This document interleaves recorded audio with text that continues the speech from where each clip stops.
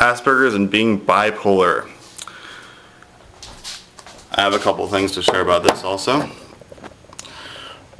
Okay. As I've addressed, there's some things with my Asperger's that really came to a peak at around age 15. My being bipolar and my crazy mood swings, that's something I more felt 15 through 17. That was like a 3-year trilogy of madness and insanity with my crazy roller coaster mood swings that nobody could understand, and not even really me. But I can tell you that I had entire days where I felt like, you know, I want to kill myself. My life sucks. My life would be better to end it. This is terrible. Why am I alive? And this and that and the other thing with depression and why I'd be better off dead. And the thing was, nothing really needed to be wrong. You just felt that because that was what was going through your head for me.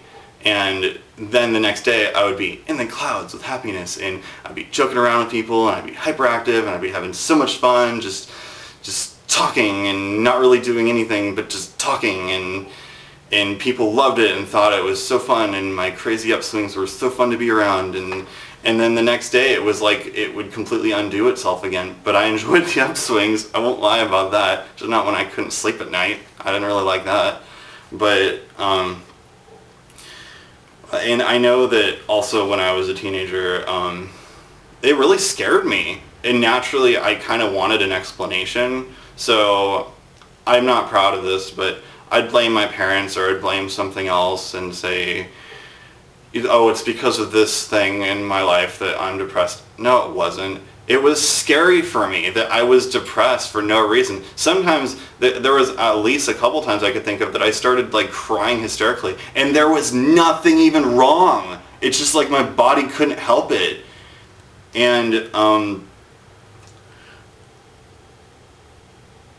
those are some ideas. I know that it's common for bipolar people to have big ideas. I can't think of any though. And I also know that it's common for them to,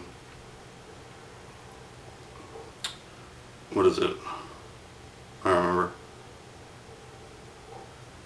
I think that it might, I was going to say obsessive compulsive stuff is probably somehow related, because I know that that would, you know, just get worse suddenly.